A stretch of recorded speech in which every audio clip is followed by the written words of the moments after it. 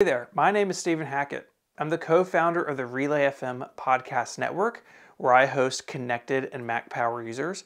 I also blog over at 512pixels.net, and as you can see behind me, I've become quite the Apple collector. Now, I love sharing about the stuff that's in my collection, and so I'm back on Kickstarter here the second year in a row with a custom designed wall calendar featuring the products from Apple that we all love.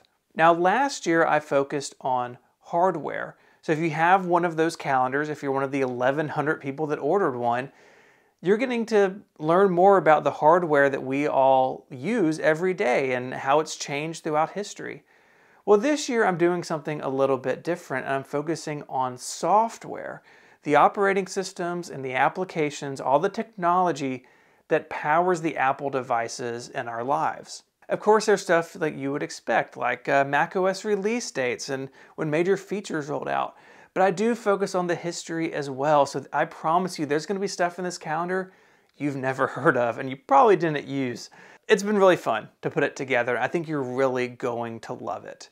Like last year, this is a wall calendar. It measures 20 by 13 inches when it's open. It comes pre-punched so you can hang it up with a thumbtack or a nail really easily. One of my favorite things this year has been people sharing photos of the calendar in their workspace or in their home, and each month they get to enjoy a new photo. And so I'm doing that again this year. The top half of the calendar is made up completely of my own photography of things in my collection.